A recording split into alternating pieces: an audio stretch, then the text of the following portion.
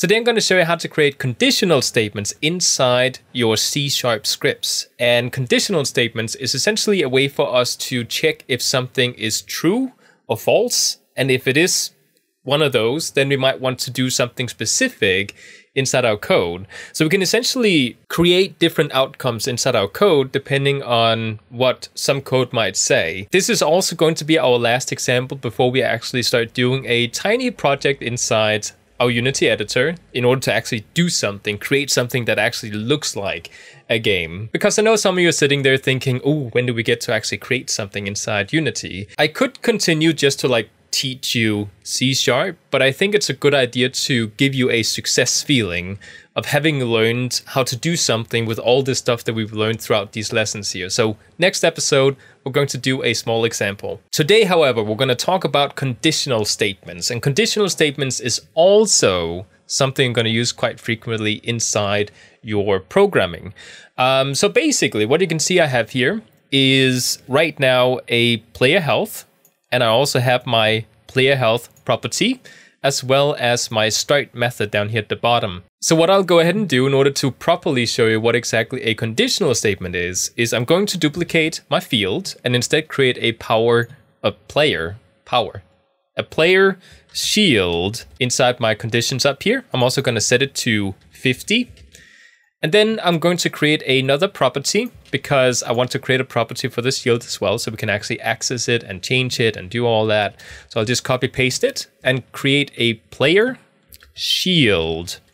And then of course we have to remember to include the shield inside our properties in here. So now we have another property for the shield, and just so we can actually see everything, I'm going to collapse it. There we go. So we have the two properties here, so you're not confused. And what I'll do is I'll go down and create a method, which we talked about in the previous episode. So what I'll do is I'll create a integer type method, and I'm going to call this one damage taken, just to give it some sort of name that makes sense to what we're about to do here. I'm going to open it up, and inside of here, I am going to declare a variable. And yes, I did actually call this one a variable because when we create a container for data inside our class, we call that a field. But if I were to create a container inside one of my methods, we actually call that a variable. Just like you might hear from other programming languages if you have learned about other programming languages. If I were to create something that looks like a method inside a method, it's actually called a function. So variables and functions, essentially. What I'll do is I'm going to go ahead and create a variable. I'm going to say this is an integer type variable. I'm going to call it damage taken with a small starting letter. So this is a camel case situation. And this is something we do when it comes to just regular variables. So when it's not a property or, like a field where you need to start with an underscore, when it's just a variable inside a method, we just use camel case. I'm going to go ahead and go down to the next line. Actually, I'm going to go down a few lines, and then I'm going to return damage taken, like so. So now we essentially have a method, but I actually want to check for something inside of here. You can actually see it gives me an error message because right now damage taken has no value assigned to it. We just declared it, but we haven't set it equal to something. So it's going to give me an error message because we need to do that. So what I'll do is I'll start talking about conditional statements. Now, conditional statements is a way for us, like I said, to compare, and then depending on the condition, change the code into different paths, different branches. Like if you imagine a tree that has many different branches that goes out. So essentially in here, I can say if, parentheses, curly brackets. So now if the condition is true, it's going to run whatever code is inside the curly brackets here. However, if this is false and whatever condition I placed in there is not true, it is going to just continue without doing any of the code inside the curly brackets. But we can also do something called an else if statement, which means that if the first if statement is not true, then it's going to jump to the next one, which is called an else if. It's only the first one that we call if, and we can add as many else if statements afterwards. So I can continue like this and create many different branches that might run into different code. But one thing that's important to note here is that as soon as it hits one of them that is actually true, it is going to stop. It's not going to run the rest of them. It's just going to stop at the one that's true and then run that particular branch of code. So going back a little bit, just so we just have one of them.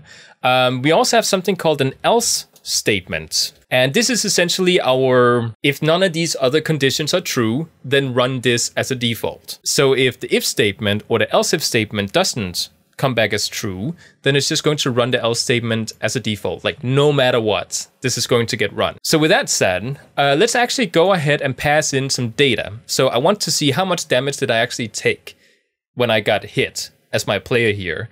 So I'm going to go inside my method. I'm going to pass in a integer and just call this one damage.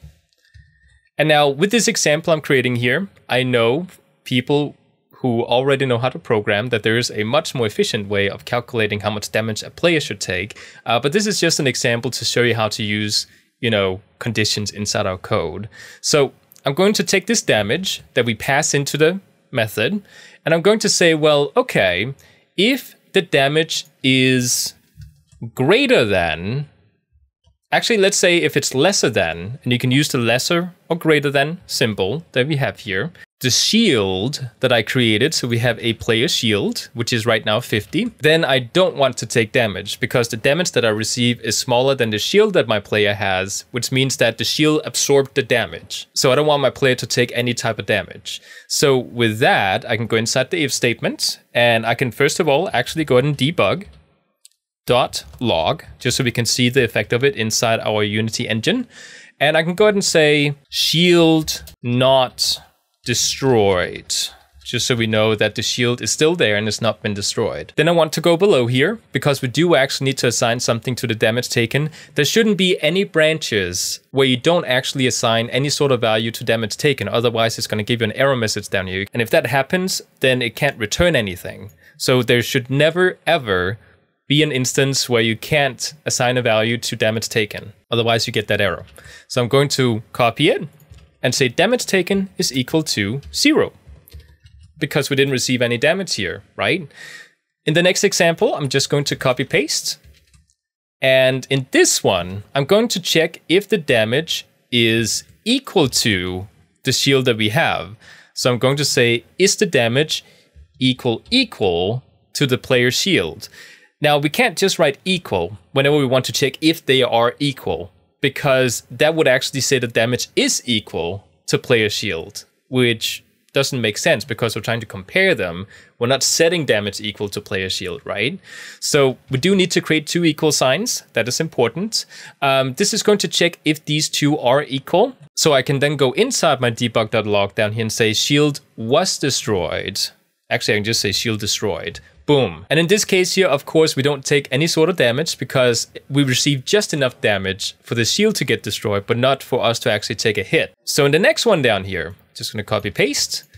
This would actually mean that whatever is left over when it comes to any sort of condition here is what we're checking for down here. So this one is checking if the damage is smaller than my shield. This one is checking if it's equal to my shield, which means that this one down here is going to be checking if it's greater than my shield, which means that I do actually take damage. So down here, I'm going to say shield destroyed and damage taken. And then I'm also going to say the damage taken is not equal to 0, but it's equal to the damage minus my player shield, because that will actually give me how much above the shield did I actually receive in damage. So with this, we now have an outcome for all of them and we don't receive an error message when it comes to down here.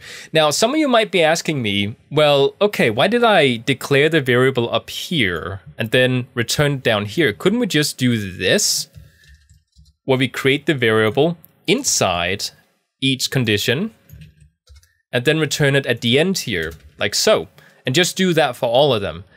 Yes, you can, but a rule of thumb when it comes to creating clean code is that you don't want to create duplicates inside your code, which means that this particular line of code would appear here, and in here. Same thing for the return.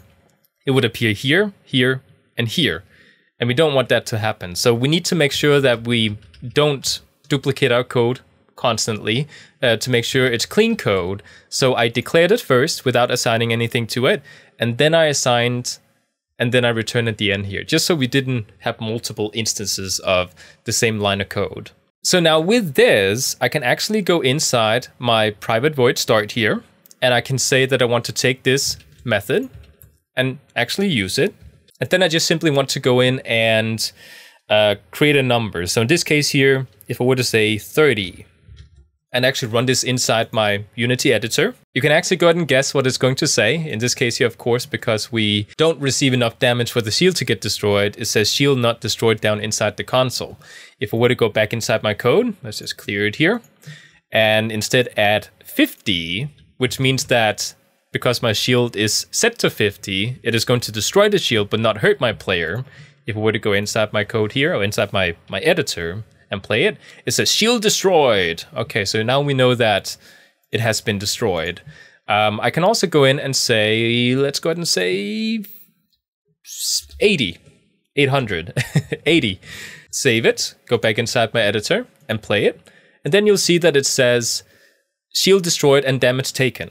So what I can actually do here is I can actually go inside my start and return how much damage I actually received. Because remember that this down here returns an integer. This is the type of method that actually returns data. So it is going to return how much damage I actually took, which means that I can also go in and say, instead of just this, I can say console.log.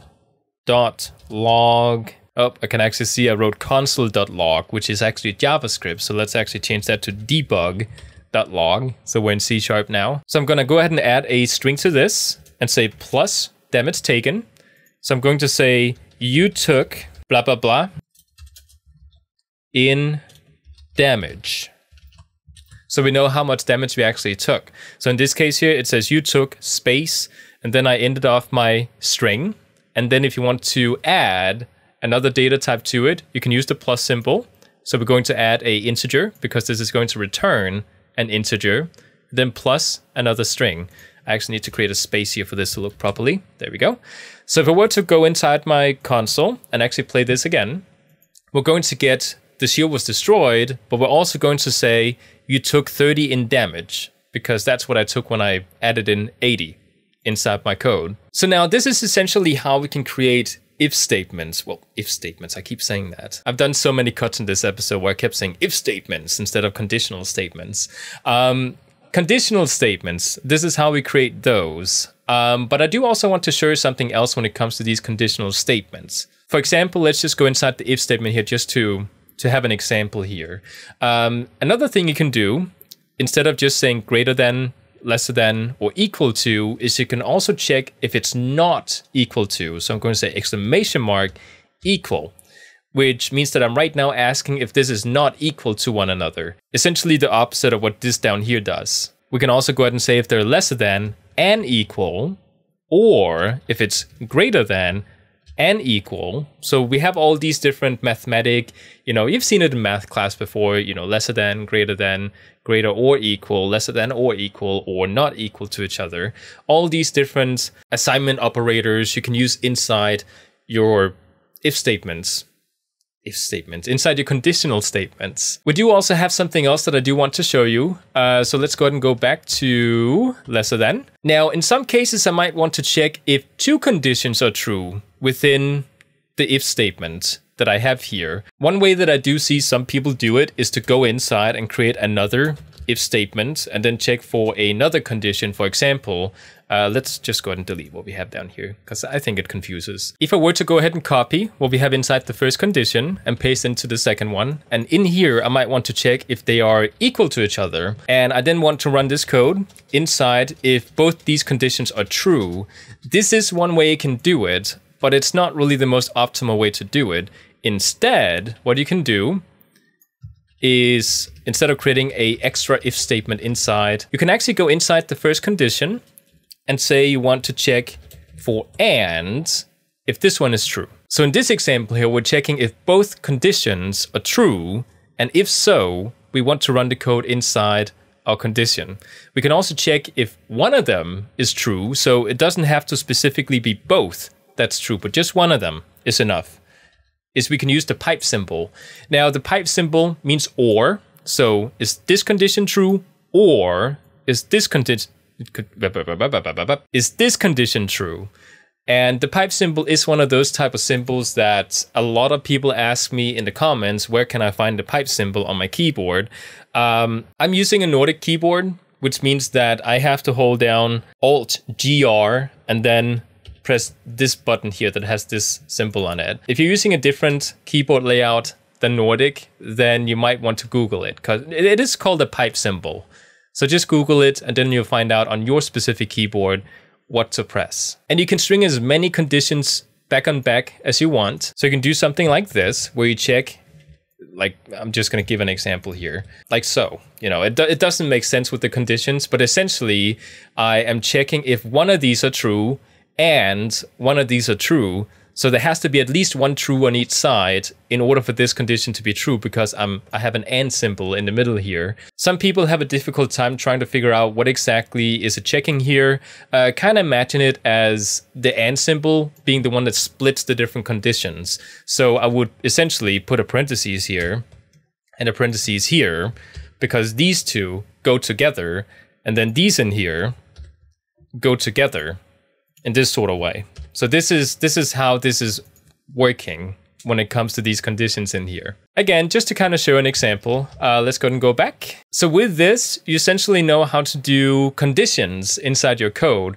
Conditions, by the way, can be used in here, inside a method. We can also use conditions directly inside our start method here if we wanted to. So we can just create them in here. That's no problem. We can also create them inside our update method, which updates every single frame inside our code. Every single frame inside our game is what I meant to say. So with this, we now know what we need to know in order to actually do an example in the next video, where we're going to talk a bit about how to actually do something inside our Unity editor. We're going to do something where we have two objects that can hit each other. And then when they hit each other, basically one object is going to destroy the other object at some point. And it's essentially a way for us to take everything we've learned in these lessons so far and just sort of apply them to an actual practical example inside the Unity editor. So you can kind of see and experience what exactly you've been doing up until now. Because I think having that feeling that you're actually working towards something and you can see that it's actually doing something inside the Unity game engine is something that really motivates people. So we're going to do that next episode. So I hope you enjoyed this video, and I'll see you next time.